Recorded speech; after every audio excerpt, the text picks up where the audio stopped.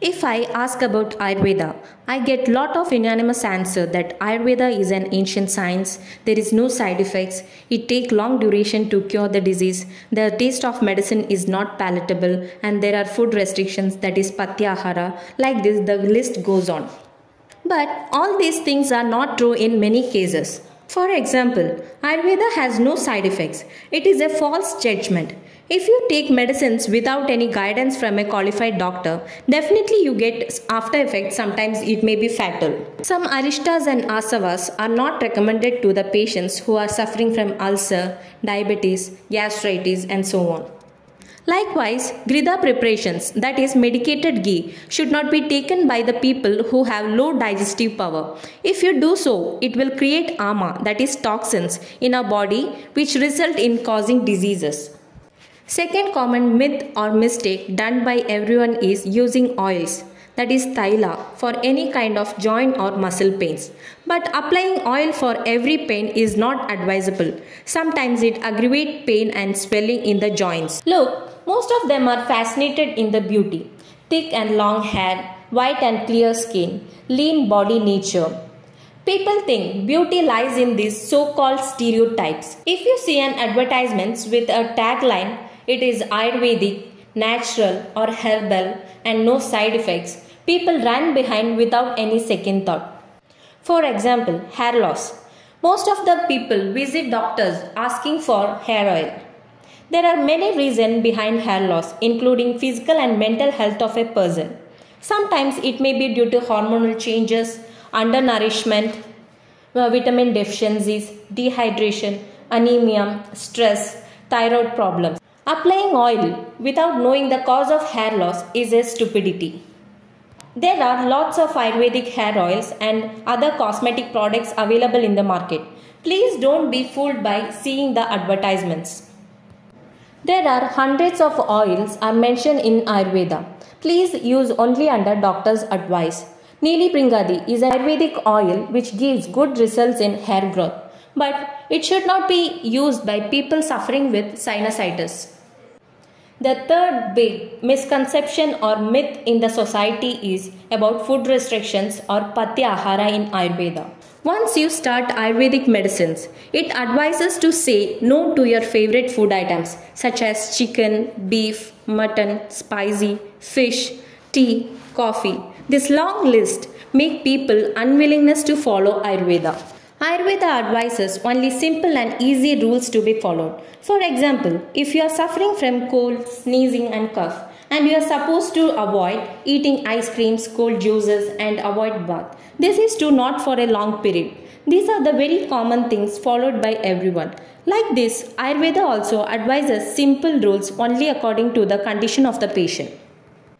Ayurveda not only restricts in eating non-veg foods for every diseases, but also it recommends to take meat soups, meat preparations for certain diseases. The fourth misconception is doing massage for pain. The pain may be due to any injuries, dislocation or any other underlying pathologies. This kind of need may have annoyed most of the doctors. Sometimes patient may need rest. For those, if you do massage, the symptoms will aggravate. So please understand, Ayurvedic treatment means it is not doing only massage. Ayurveda has a huge treatment procedures. Panchakarma is the 5 main treatment procedures in Ayurveda. This science explains the procedures very elaborately. Who should do Panchakarma treatments and who should not, their complications, what are the diets and regimens to be followed during Panchakarma. Oil massage or Abhyanga in Ayurveda has lot of benefits, but some are contraindicated to the massage. If someone is afflicted with fever, indigestion or after Panchakarma treatments, doing massage will adversely affect the health of the patient.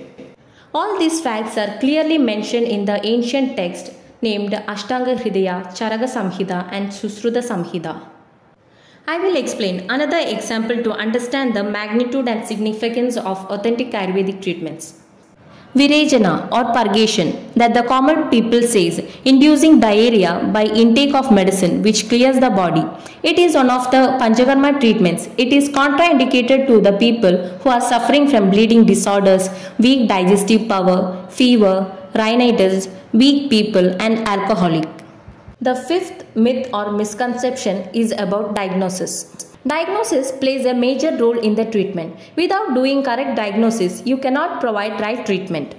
Though Ayurveda is an ancient science, there are many diagnostic techniques used those times, such as analyzing one's pulse, that is Nadi Pariksha, analyzing one's doshas, whether it is Vada, Pitta or Kapha, by Darshana, that is inspecting or observing one's body parts, Sparshana, palpating, Prashna, questioning the patients about their history, symptoms, physical and mental state of them. As medical science get updated, doctors use MRI, CT, X-rays, ultrasound scans, various blood, urine, stool examinations as diagnostic tools.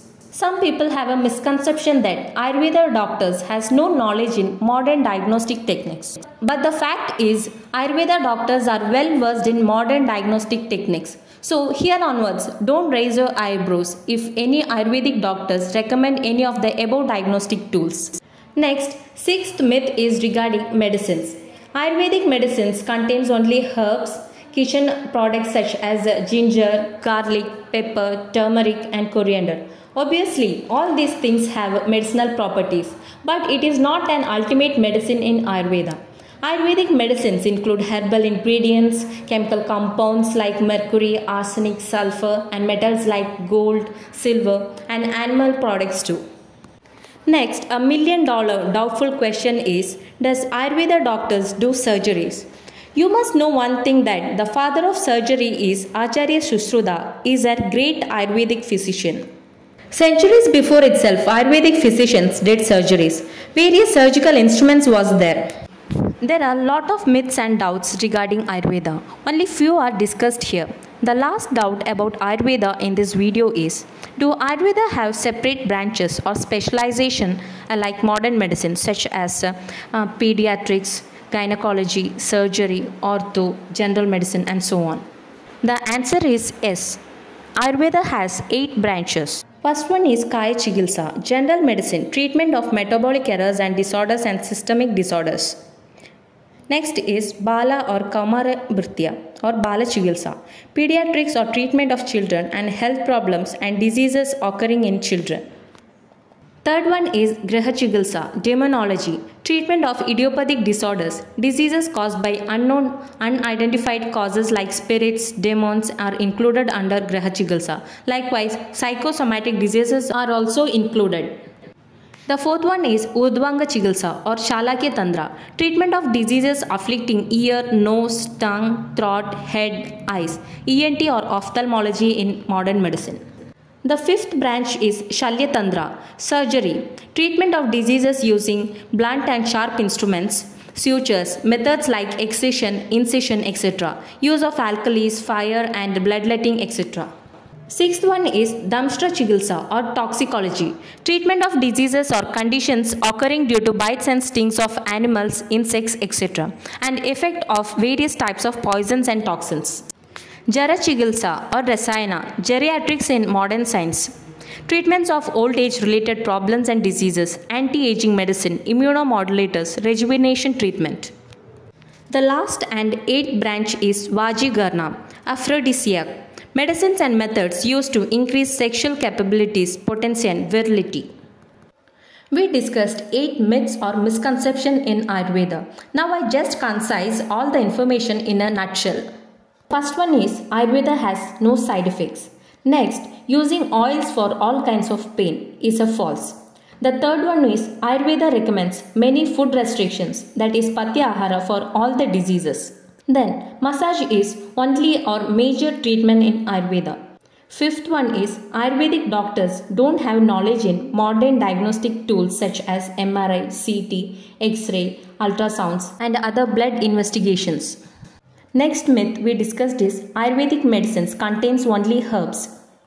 The second last myth is surgeries are not done in Ayurveda. The final misconception discussed in this video is Ayurveda has no specialization or branches like modern medicine.